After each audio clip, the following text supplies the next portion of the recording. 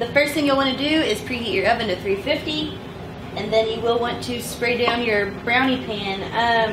I'm using an 8x8 pan. You can use a loaf pan, you can use a pie pan, whatever's shallow, really. Oh, 9x13 might be too much. So just spray it down. As far as ingredients go, you're going to want a chocolate protein. So you're going to use 1 scoop of your chocolate protein. I didn't have a tub of protein, so I used a sample of rich chocolate, but this is really going to determine how chocolatey your brownies taste. So you can use milk chocolate, but if you can get like a double chocolate or like a really rich chocolate, they're going to be more chocolate. Then you will want unsweetened cocoa powder. So you're going to use 2 tablespoons of unsweetened cocoa powder in your recipe.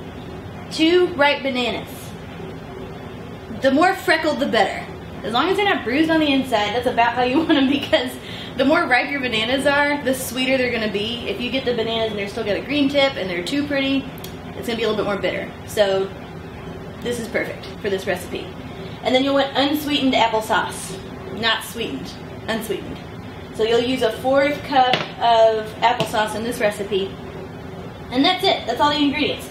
So you're going to take all of your ingredients and you're going to blend them or process them or mix them really well. Break up the banana into little pieces and then use your mixer to blend it until all the chunks are gone. Unless you like chunky brownies with bananas in them, it sounds good. Then once you have that, you're just going to pour your mix into your bowl. Be sure to scrape the sides so you don't waste any brownie mix. All in there. That's it. That's all you do. Then you're going to put this into the oven for 10 minutes. And if you want to double check it, you can just push a fork down in there, and if it comes out smooth, they're done. So that's what you'll do. You'll bake them for 10 minutes at 350. I made a mistake. I was wrong. I said that you were going to bake these for 10 minutes, but really you're going to bake them for 20 minutes.